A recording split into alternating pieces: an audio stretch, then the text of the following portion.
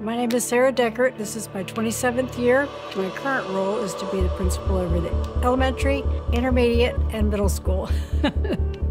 Why I think it's important to look back at the history is because God's been at work in this whole thing from the beginning. There was a group of women, 4 women, who in 1971, they were developers, and they got land from the Amon Carter Foundation and started developing Lake Country Estates. They met on this grassy hillside, which is now where the school sits, to pray over the land and to dedicate it to the Lord. They hired a missionary home on furlough to help build a community of believers in this area. So a Bible study was formed, and that Bible study eventually, by 1975, became incorporated as a church.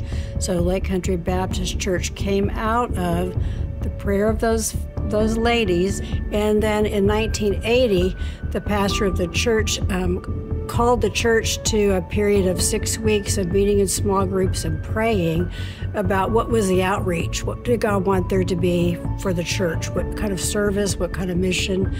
And so Earl King stood up and said, I believe God wants us to begin a Christian school. So it was in 1980 that the school began.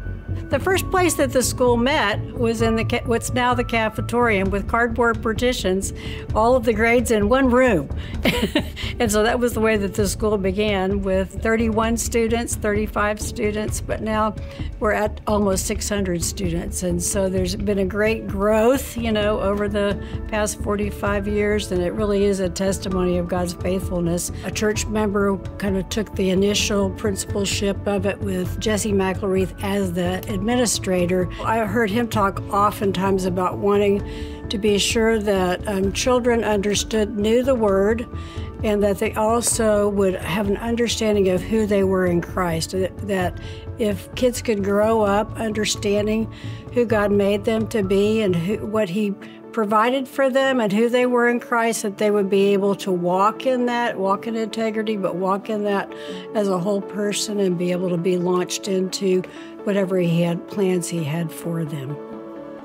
But from the beginning of the school, fine arts, academic excellence, and athletics were part of the very beginning.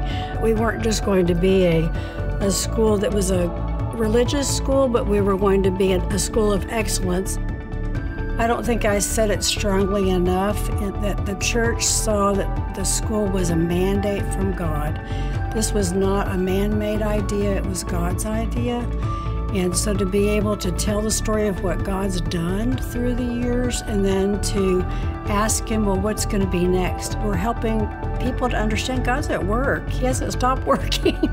And there's always a need. There was a need back in 1980 for children to understand who God is, to grow in their relationship with Him, to understand who they are. There's still a need.